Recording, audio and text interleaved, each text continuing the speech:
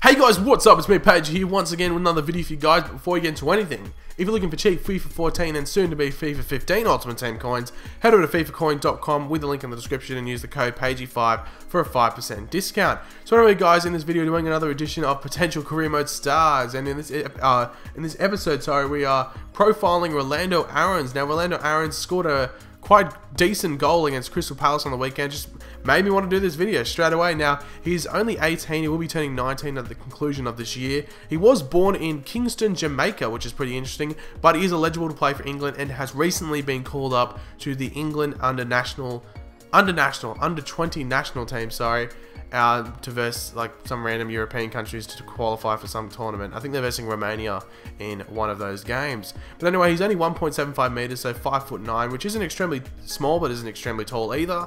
He is a left winger, which is definitely his natural position. He looked at home on the wing when he came on for Newcastle on the weekend. In regards to his youth career, he played for Bristol City at the latter part of the 2011-2012 season, and then transferred over to Newcastle for the 2012 to 2014 campaigns, and has recently been called up to the senior team. Now, the reason I think he was called up to the senior team was the fact that he had a really impressive pre-season when they travelled to New Zealand. I think he was part of that, but definitely when they played in the Schalke Cup, he scored a goal and created a goal in the game that they versed Schalke, funnily enough. So he's definitely not afraid of versing the big teams, and definitely has a big future ahead of him.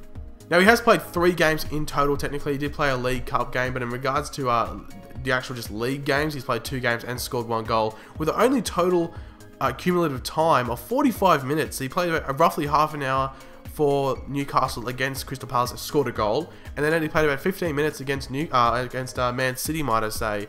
So in regards to minutes per goal, he's going quite well, I must say.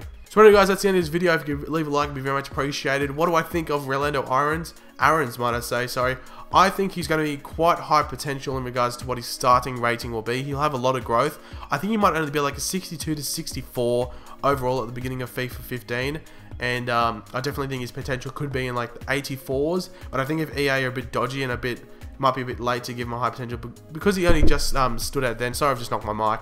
But I think he might have a potential of 79 if EA are a bit dodgy with it. But if EA are going to give his full potential, I think they might give him an 84 or 85 potential rating. So thanks for watching guys. As I said before, if you leave a like, it'd be very much appreciated. Leave any comments as well, and if you're new here, make sure to subscribe. Make sure to follow me on Twitter, link will be in the description below, and I'll catch you in the next video guys. Check out any of my previous videos. Goodbye.